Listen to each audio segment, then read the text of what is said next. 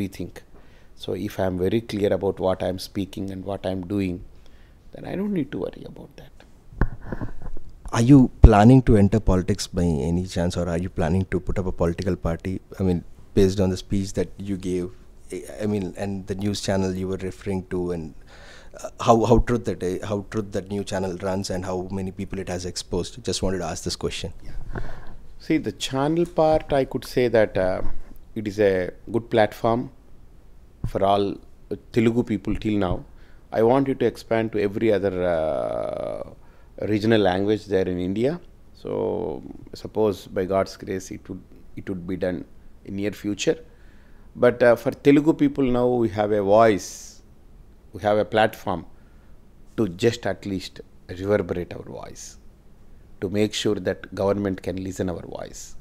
So the amount of betrayal is going for our dharma, is happening to our dharma, and the dharma is facing a lot of disturbances, turbulence from all these different corners of society, like religious atrocities and many evil disturbances that dharma is undergoing. That our channel Bharat today, I think it is doing good to bring that to the society properly, to the government properly, to the view of a government.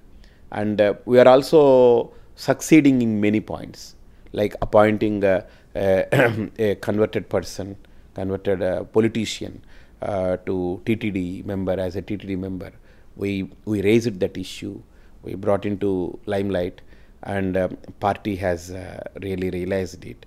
And herself, personally, she herself resigned from that, and she said no for this post. So many things that's being happened because we have a channel, we have a platform. I consider channel is a platform where we need to play a proper play. That's it. We have to play a proper role. So it is not a manipulated role. We have to play a strict dharmic role. That's it. So we are not sold out channel for any party or for any person or for any business purpose or anything. We are strictly observing that, and we are committed for patriotic feelings and dharma, protection of dharma. And when it comes to politics, my personal feeling is, if I have to take care of dharma, if I have to do something for dharma, by adopting this path, so if it is inevitable, definitely I adopt that. So whether a politics or any practicing of any other thing, so definitely I adopt that. I don't resist, I don't deny, because nothing can bind me. I don't have any clinch or any hitch over anything else. So right now you're not thinking to join politics. No, it's not a thinking. It is a demand. If situation demands, I don't need to think, because I think always the thoughts are being created by Almighty. It is there, that it is designed.